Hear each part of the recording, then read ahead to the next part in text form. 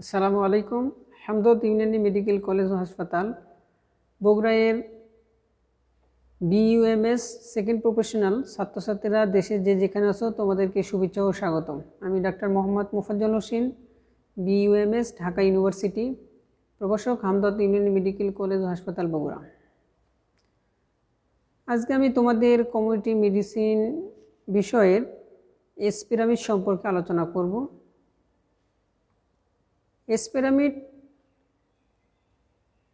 the graphic age and sex structure gives a visual presentation of population growth in a country. একটা দেশের age এবং সেক্সের যে distribution, এই ডিস্ট্রিবিউশনকে এর গ্রাফিক্যাল প্রেজেন্টেশন হচ্ছে S pyramid. The pyramid which shows a wide base and narrow apex indicates high ratio of population in younger age group, indicating a rapid population growth in future. পিরামিডে একটা wide base রয়েছে এবং একটি narrow apex রয়েছে, যা younger age গ্রুপের জনসংখ্যার উচ্চ অনুপাত নির্দেশ করে, যা ভবিষ্যতে দ্রুত জনসংখ্যা বৃদ্ধিকে ত্বরান্বিত করে। The pyramids of developed countries are usually with a narrow base, wide in the body and narrow in the apex. উন্নত দেশগুলো যদি আমরা পিরামিড দেখি তাহলে সাধারণত দেখতে পাই যে তাদের এস পিরামিডের একটি ন্যারো বেস রয়েছে এবং একটি ন্যারো অ্যাপেক্স রয়েছে এবং মিডল পোর্শনটা ওয়াইড অর্থাৎ বাল্জ থাকে। প্রিয় শিক্ষার্থীরা, তোমরা ছবিতে দেখতেছো যে প্রথমে আমরা ডেভেলপ কান্ট্রিগুলোর মধ্যে একটি পিরামিড অর্থাৎ ফ্রান্সের পিরামিড তোমাদেরকে দেখাইতেছি। কিন্তু তোমরা দেখতে পাচ্ছ যে অ্যাপেক্সটা হচ্ছে ন্যারো, বেসটাও ন্যারো, আর মিডল পোর্শন অর্থাৎ বডিটা হচ্ছে বাল্জ। ডেভেলপিং কান্ট্রিগুলোর মধ্যে আমরা একটা ফিগার তোমাদেরকে দেখাইতেছি। ইন্ডিয়ার দেখতে পাচ্ছ তোমরা, বেসটা হচ্ছে ওয়াইড আর অ্যাপেক্সটা হচ্ছে ন্যারো।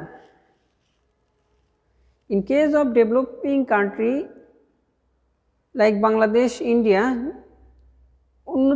উন্নয়নশীল দেশগুলোর আমরা যদি এস পিরামিড লক্ষ্য করি তাহলে আমরা যদি শেপ অফ পিরামিড দেখি, দি pyramid has a wide base and narrow apex, যেটা একটু আগে তোমাদের ছবিতে তোমরা দেখতে পেলা। দি pyramid has a wide base and narrow apex, তো পিরামিডে একটা ওয়াইড বেস রয়েছে এবং একটি ন্যারো অ্যাপেক্স রয়েছে। দি কজ অফ দিস শেপ, এই এস পিরামিডের শেপ এই ধরনের হওয়ার কারণ কি? Base of the pyramid represents children population. তোমরা ছবিতে দেখতে পাচ্ছ ডেভেলপিং কান্ট্রি ইন্ডিয়ার যে ফিগারটা, এস পিরামিডের যে ফিগারটা তোমরা দেখতেছো, বেস, এই এস পিরামিডের যে বেসটা, এই বেসটা কি করতেছে? চিলড্রেন পপুলেশন রিপ্রেজেন্ট করতেছে। এই যে দেখো, এদিকে এস চিলড্রেন পপুলেশনটা রিপ্রেজেন্ট করতেছে।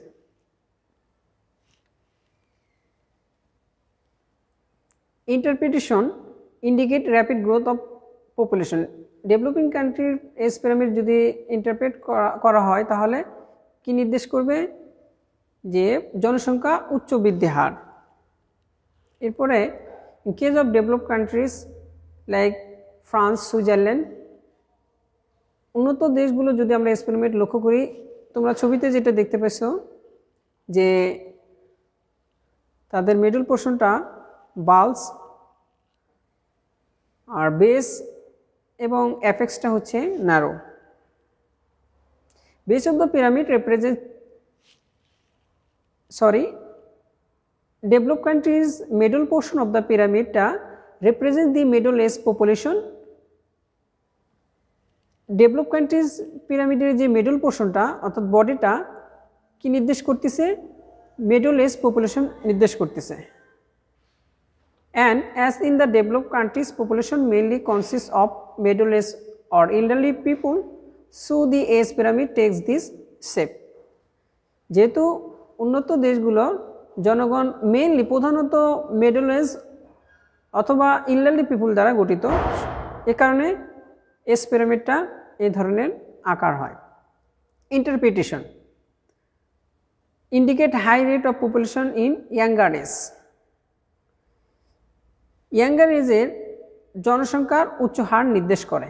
ডেভেলপ কান্ট্রিজ যে এজ পিরামিড সেটা কি নির্দেশ করে? ইয়াঙ্গার এজের জনসংখ্যার উচ্চ হার নির্দেশ করে। এরপরে আমরা আলোচনা করব পপুলেশন এক্সপ্লোশন।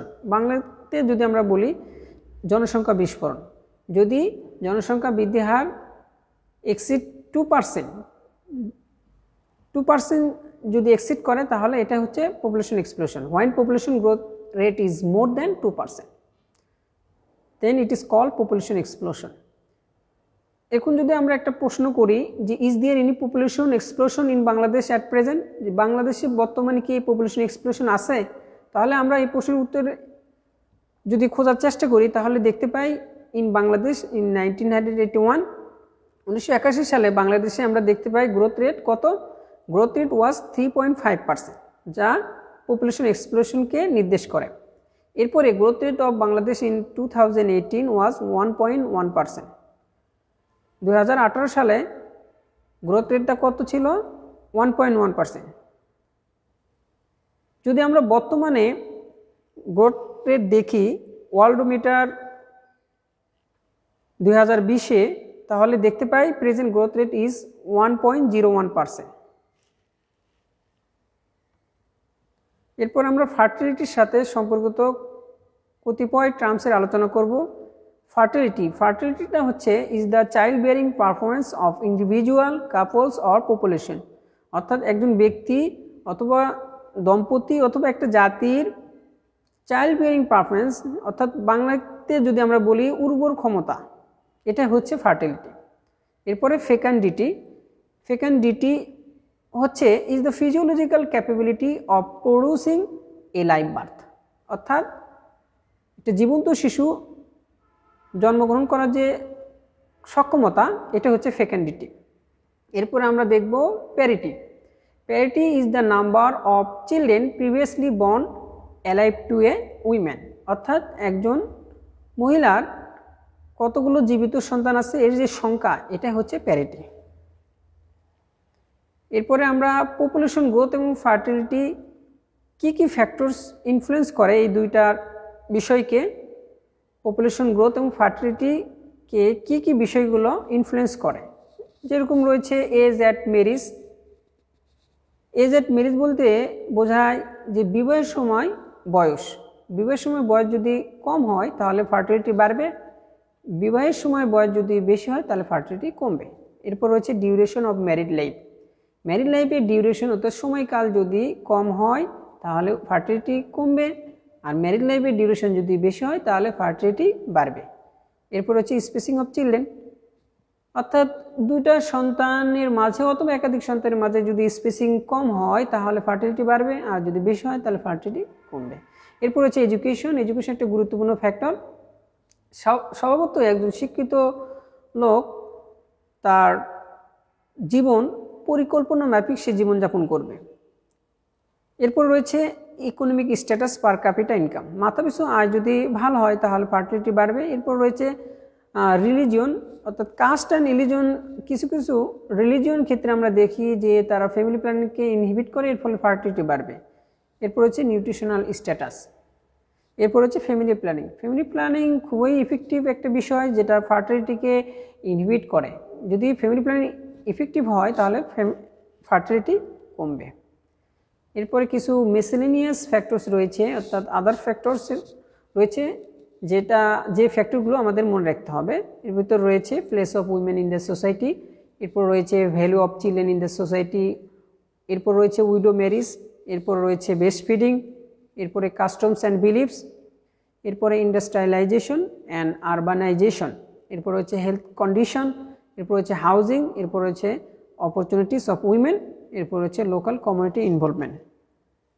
প্রিয় শিক্ষার্থী, আজকে আলোচনা এ পর্যন্তই। পরবর্তীতে নতুন কোনো বিষয় নিয়ে তোমাদের সামনে হাজির হব। এ পর্যন্ত তোমরা সবাই ভালো থাকবা। সকলকে ধন্যবাদ।